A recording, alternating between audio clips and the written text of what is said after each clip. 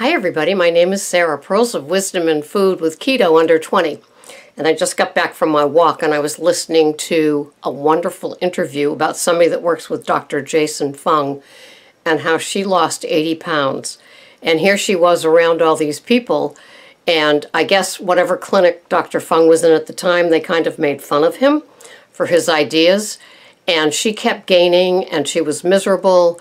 And so she finally went to him and said, okay, make me your first patient. I will do whatever it is you want me to do.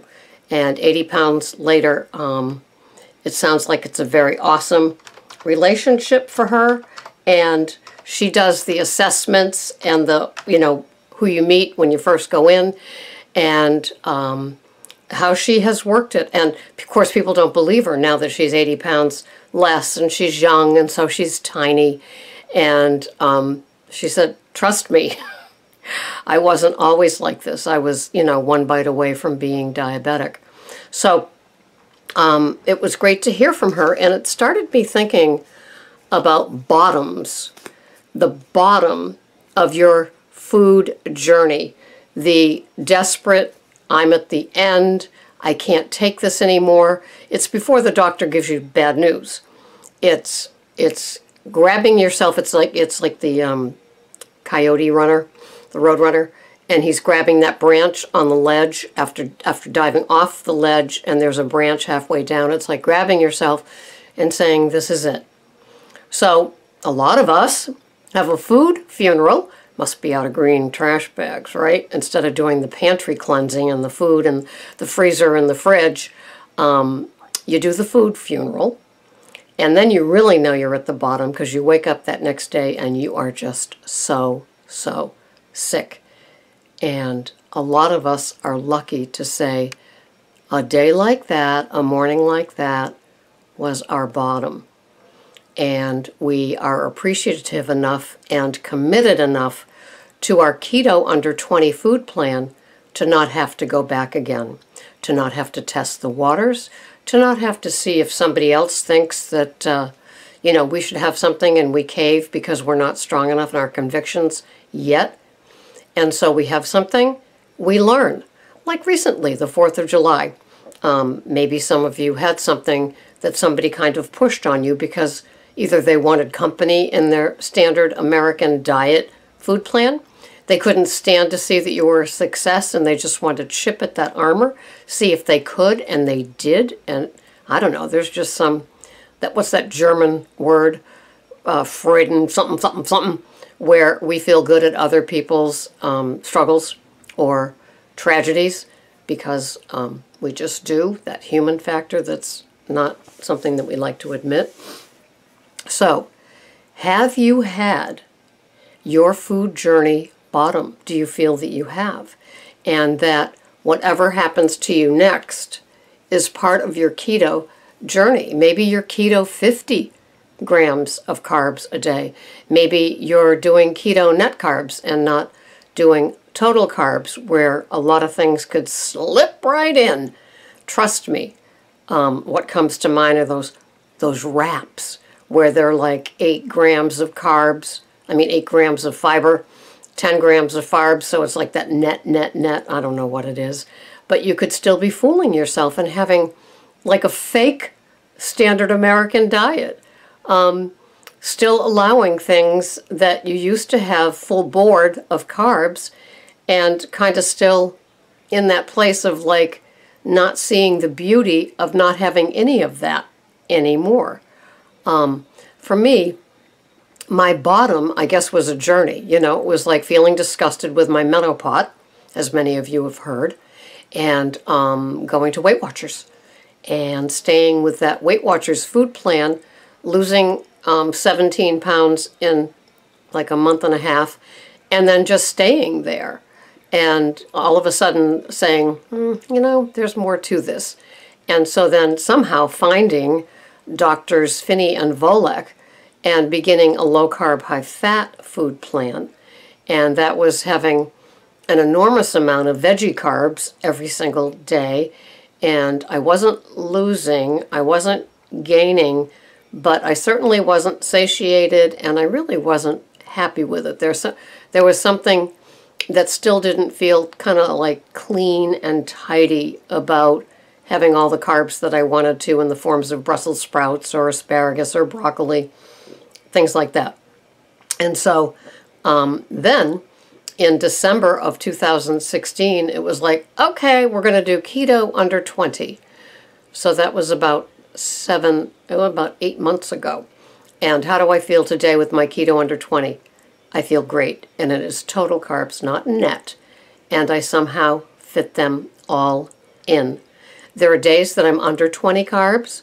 There are days that I'm like at 22 carbs, but it all evens out at the end of the week. It's 140 grams of carbs over 7 days, because when I throw in that Power Green, baby chard, baby spinach, baby kale saute that I do, and bacon fat, thank you very much, you know, it ups my carbs because they have, the kale and the chard have more carbs. But I still do it because they are power greens, and I always have my big green leafy salad, which is made from organic romaine and organic red cabbage, and that's a standard in my food plan. My protein either goes in the salad, like I'm having tonight with 4 ounces of porterhouse steak, or it's on the side of the salad, like last night, having an organic pork chop as an accompaniment to the salad and the Power Green saute. So my bottom wasn't this hideous take me to rehab like an alcoholic or a drug addict that you picture on the ride there, where like they're one shot, one drink away from being in the ambulance, being rushed there in a coma. It was kind of a slow motion lead into the Keto Under 20. The process took about 2.5 years to get here with food consciousness, even doing Weight Watchers. I mean, I was very conscious of the fact that I could eat 6 to 8 fruits a day with permission. I can't even imagine that now, but that's how I rolled. And today, there's really no fruit. There's no fruit. You know, a couple of times you've heard me say I've had an ounce of raspberries or an ounce of blueberries or an ounce of strawberries, but that hasn't happened for over a month. My dairy is moderate, and I do allow it. I do allow cheese, and I do allow cream cheese and heavy whipping cream in my bulletproof coffee.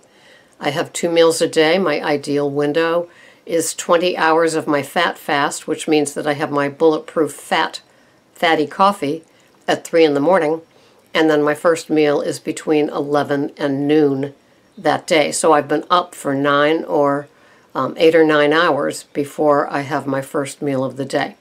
And that's when I start to get hungry. My stomach growls at 7:30, but it's not really hungry. It just means the food's gone through. And it's funny because when I'm working my overnight at 3 o'clock in the morning, so 12 hours after I had my last meal of the day before, it starts growling, and I guess it's probably because I'm working. And I do a midnight shift tonight. It's an extra one, so I'm grateful for that. And so my last meal of the day will begin at 3 today. And so I will have my fatty coffee or 2 while I'm working, and then have sometimes I'm super hungry and I'll eat at 10 after an overnight. But most times I can stay busy until 11 or 11:30. Like just now, I just came back from my 2.6-mile walk. It is 10:06 in the morning, and I made my salad for tonight. I made, I prepped for Greg to have his caprese salad, things like that. I'm meeting a friend today from North Carolina. We're going to breakfast at 10, and so my window will be a 5 or 6 hour window today rather than the 4 that I prefer. But that's how it rolls when when life enters. I mean, my North Carolina friend, I haven't seen her for 2 years, so it's important that I see her, and that works for both of us. So my bottom probably was my Weight Watcher moment with the food, and seeing that I was sitting there at a meeting and my menopause was more, it went past where my boobs were. I didn't like that. I'd ceased wearing belts. I like to wear belts with white starchy shirts in the summer with my khakis or my pixie pants from Old Navy. It wasn't happening anymore because my menopause, you can't put a belt on a menopause. You know what I'm saying?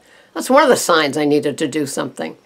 And so that was my bottom, and I entered Weight Watchers, and it took what it took. Just like for some of you, it takes what it takes. For me, it took the Weight Watchers to low carb, high fat, to keto under 20 total carbs.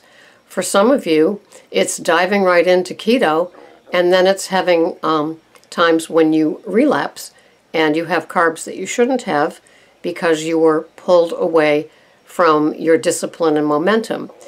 Whatever it takes. Don't beat yourself up. In the podcast that I was listening to today, when people do having extra carbs and things like that, more food than they should, she was talking about having 4 to 6 meals on a vacation day instead of, including the snacks, instead of having your 2 substantial meals that you might when you weren't on vacation. She said, just fast a little bit longer the next day or the whole day. Give your body that rest after having the overload of either too much keto food or just too much food with carbs included. And so that makes sense to me. I did that the other day. I went a whole day. I went a whole 24 hours and just had that one meal that day. And that's because I had too much steak. It was Sunday, and we had big porterhouses on the grill, and I know I had 8 or 9 ounces of beef instead of my usual 4 to 6 for my big green egg steak night. And so that's what I did the next day. I was able to go to just that one meal a day, and it felt restorative. It felt therapeutic. So think of the intermittent fasting or a whole day of fasting if you've overindulged to get back on track, to empty out your body. She talked about it as if it was a stored refrigerator with all that extra food that you ate, like on vacation or a special event or something like that, and how you want to empty out that fridge before having more food. And she says it's a visual that when she talks to the patients, they understand. And I understood it too. I like that idea that there's more leftovers in that fridge than you would normally have if you were doing, your regular whatever food plan works for you, if you're fasting or not, and then you go a little bit to the side of the road of your keto journey, and you need to empty it out and make it normal again, whatever your normal is. So this has been Sarah, Pearls of Wisdom in Food, with Keto Under 20, talking about my bottom, which happened to end with ridiculous eating when I entered into Weight Watchers. That's when I was addicted to, definitely, cakes was the worst.